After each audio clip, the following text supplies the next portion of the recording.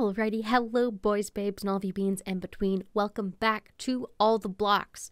We are back with another episode of the newest and weirdest block palettes that people are giving me to build with.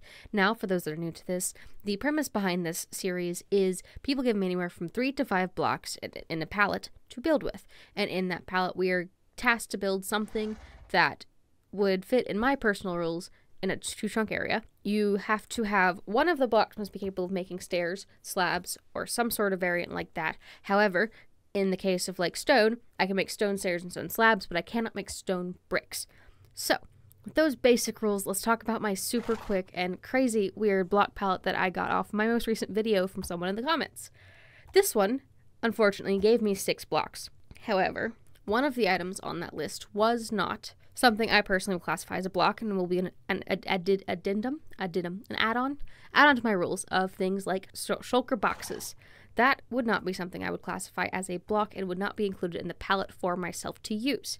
So, the block palette I was given was deep slate lapis, blue wool, blue concrete, blue stained glass, and deep slate tiles, which honestly, really weird palette. I spent a good 20 minutes looking at it going, what the heck would I even do with that? Mind you, there were some other really good palettes left for me either on my first video or the most recent video again too. Super great ones that I would honestly love to try and play with later down the road. However, this one stumped me because it felt like an actual challenge to play with on the terms of, what the heck do you even do with this? So, I took it, built something, and I'm pretty intrigued by it. So, let's jump into my world. The big thing that we're going to focus on here is I didn't think I could find a good biome in particular that I wanted it to be in. So we're going to put this right next to my last build, just across the river, closer to this little village that I don't know if it's going to survive being out there. But I felt like right here honestly made a super good spot. I even considered putting it over here by the ocean because of how blue it was. But for some reason, it being by the river and in a plains biome felt like it made more sense than pushing it over this direction. So, I'm going to work on getting some nice little terraforming done, make sure the area is nice and spick and span and easy to build in, but this one honestly doesn't require a lot, so we're not going to bother with a time lapse on this, but I'm going to jump right into this and get started. So, let's see what happens. So with this build, I definitely ran into a question of how do I create a depth and what am I doing with it? And obviously, you got to find a place to sit it, you got to find what am I going to even do with this, because it's a lot of blue. And with that situation, I continued to ask myself, where am I trying to go with this to begin with? Because I've done some more modern style housing. I've done the weird little, almost fairground feeling building just across the river from this, and I've done the weird tree. So with this, I figured this is the time to actually stop and do like a standard house. Why? Because it's a weird palette, and it could look super cool in a lot of different design spaces that you could play with. However, I will recognize the material for this is very expensive. Deep slate lapis ore, while not hard to find, does take a bit of time to get. But overall, the color and shape was something that I was playing with for a fair amount of time. Now, when I'm building basic houses, when I'm building something you would just live in for a quick little, hey, I'm going to have a village, I'm going to work here, I stand by the rule of don't make it a box. I think I've heard that said by plenty of other builders when they're building with a new block in an area. Don't build in just a box. Put a side shape off of it to make it feel a little bit more wide, feel a little bit more abnormal, a little more enticing to look at, give it some depth. So you don't have to have it be too thick walls, you don't have to have things like that, but by giving it the little module shapes, you are able to unlock a lot more shape and dexterity to the way it's built and the way it's functioning in the area. So with that, I obviously picked a smaller front box, an even smaller side box that goes off of it, and the bigger back box that is the main space. Now, one of the things I know I didn't do with this was I didn't go ahead and build floors inside. Typically, when I build a house like this, I have pre-designated floors that are assigned to different types of things, but we're going to do that after the fact. We get the shape in. So, with this, I then also went ahead and denoted on the outside visually where floors would be if you follow the standard house structure. However, not requirement with those things. That's why those little tile deep slate pieces are on the side decorating it, but also creating a depth and breaking up that heavy amount of blue that is the walls. So, with this, it flows pretty well, and I think the biggest thing I focused on with it was actually its roofs, which, once again, roofs are hard. It's one of those things that I've always personally struggled with. Like, I do them decently, but roofs are one of those really weird things of it makes or breaks your house. If it's just a straight, nice, completely normal A-line form, that's one thing. That's completely fine. That's a normal thing to do. But if you can add a little bit of a curve to it, add a little depth to it, add a little texture to it, it makes a world of difference in how you perceive your house and how people perceive what's going on with it. So, with that, it makes a massive difference for me being able to adapt it, fluctuate it, yep, that's the word, and then being able to mold and move to make it so that the windows make sense, make sure that shapes make sense. And with this, like, I opted for the top roof to be a double because it's such a big space that one giant A-frame shape would make sense, but also it kind of takes out some of the personality, makes it feel a little bit more Victorian by doing this, or a little more like expressive in like the old mansions. So that house, honestly, super simple, but also weird little things make the world of difference. Alrighty, so this house is definitely wrapped up for the majority of its part, but let's take a quick look at it. So overall, structure is intact. It's very Victorian in style is definitely a good answer for it, but it is much more loose in its structure than typically I would want to do, mostly due to it not having an interior flooring or anything like that. So let's actually look at that, because it's not something I've really done with many of these builds. Like, that one's got stairs in it. The tree had some stuff set up in it, but let's look at this interior before we even touch the outside. So looking at this, you are given a fair ability to do a decent amount of things. Apparently I don't even need this here.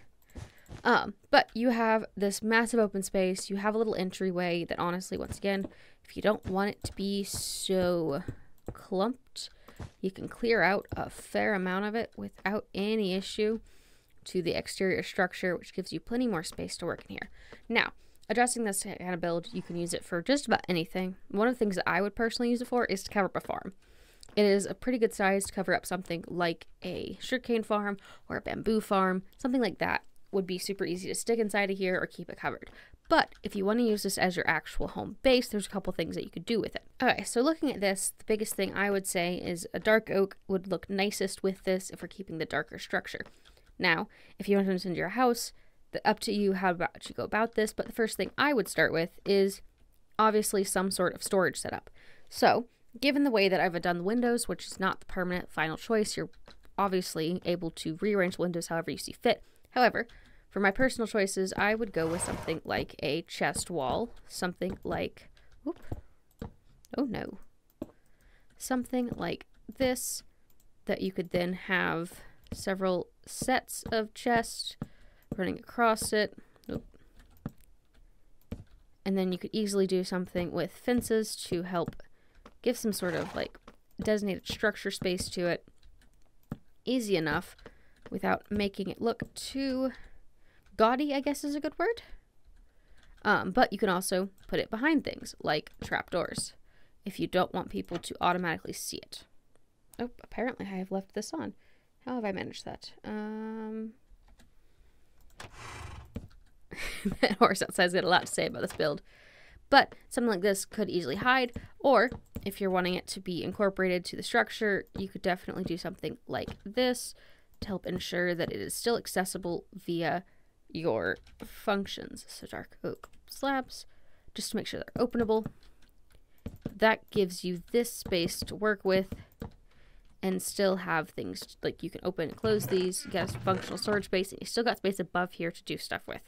Now, obviously, easy things to do like that would be then install the entirety of the floor. I like to do things like this because it gives the room a little bit of a trim to it without causing too much effort on the part of doing it. So like you knock out this, you then can do these. So when you look at it, it's all got this consistent trim across the space, and then you are able to do things like this. Now, personally, I like to keep wide open spaces in my builds so that it doesn't feel so confined, but I can also respect the use of smaller rooms when you're working on structures similar to this.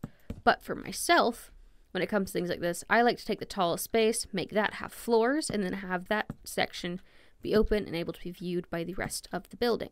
So the easiest thing to do with this situation would then be to either use a ladder to traverse up and down these floors, which you could do like right here, and have a ladder that comes up and gets off at this floor or gets up at the next floor. Because you could go ahead and do another floor up here, or you just leave this floor as a singular.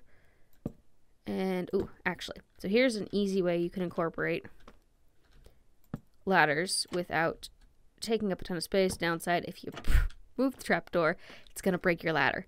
But you can do something like this. Grab us a ladder, and you can quickly climb up it like that. Downside, you open the door, your ladder's gonna come off, but easy enough fix. But it also gives it this smaller, like, bunker feeling. Honestly, you don't have to do the stair across. It might make more sense for this to be a slab if you want it to feel more open. But the option is up to anyone who chooses to build with it. Downside, I gotta fix that stair so that it has a back to it so that the ladder can go up it. But that gives you this. You can easily get up here and use this for whatever, such as an enchanting table. Grab some bookshelves and grab yourself an enchanting table. Oop. Enchanting table. But this gives you an easy space that you can do something like this in, and then you could add the dramatics of a enchanting space that would be more whimsical in nature, or make it feel like it's a wizard's hut, which this gives you, I believe, the full access to enchanting. But that gives you that kind of space, and you can still do another line of storage here that holds all the stuff you need for that without it taking up too much space. And honestly, if you're feeling real fancy, you could try and do a chandelier. Sadly, I did build this on an even structure in this direction and an even in this direction, so chandeliers are a little harder on that spectrum. However, you still got this wide open space that you can add more things that are more functional to, and it's easy to expand, redesign, and refunction without much effort. So I'm going to do a little bit of terraforming out here to make the building itself look like it belongs more in its environment, and I will bring you guys back as soon as that's done. So I will admit, looking at this for the most part, one of the things I really wanted to focus on when it came to incorporating it into its environment was greenery, but also that silly horse that kept walking through earlier and making all the noise. I felt like it had to be incorporated because honestly, this kind of house would make sense to have some sort of horse barn, a horse field, a horse paddock. So I felt like I obviously got to throw in something like that to make sure, you know, a little guy can have a little place to stay, since he's so adamant about talking through the background of my recordings anyway. So we very quickly give him a little place to go, add some incorporation, make sure the floor is textured, make sure it looks like something's actually walking around and living in there, and overall make it look like life is happening within the bounds of this area.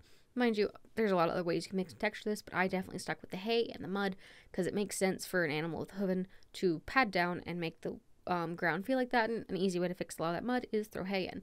Now, something I really liked with this house was it gave the energy of it would have really tall hedges, specifically like a hedge maze. However, that's not something I could fully do in this sitting, so I went with a cute little hedge swirl over here on the side that, yeah, absolutely someone could walk into and hang out inside of. I personally would love to build an entire hedge maze in Minecraft, but that's not a right now problem. But I think this adds a nice texture to it, nice detail to it, without making it too terribly complicated. But moving on past that, obviously a lot of greenery makes a lot of sense for this space, but one of the big things I really thought would make a lot more sense with the building was trees.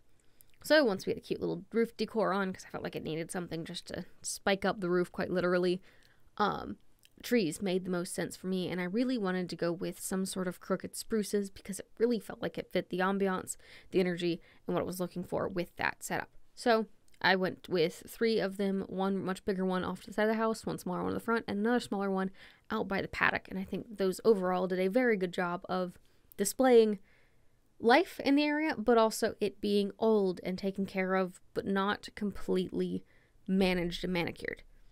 And I think overall it did a very good job of making it feel less out in the open. Mind you, there's a lot more I would personally like to do with it. Now, overall, this feels much more homey, feels much more like someone lives here, something happens within this space. What that thing is, who the heck knows? But I like the way it looks, I like the way it feels. It definitely makes it feel like someone lives here. It's not completely drab, but it is also not completely perfect. And which is why I think it would be all the cooler to have something bigger like this, like a bigger hedge maze that covers this whole section back here. But that's a little much for something that was like this, that I intend to be starter build friendly, though the lapis ore does make that a little more difficult. But Overall, the interior is something you can easily play with, and the exterior is equally not impossible to do, but definitely takes a little bit more work to get done. But I hope everyone enjoyed this. It has been an absolute blast. I hope you all have a lovely, lovely rest of your day, and I will see you all next time. And remember to think outside the block.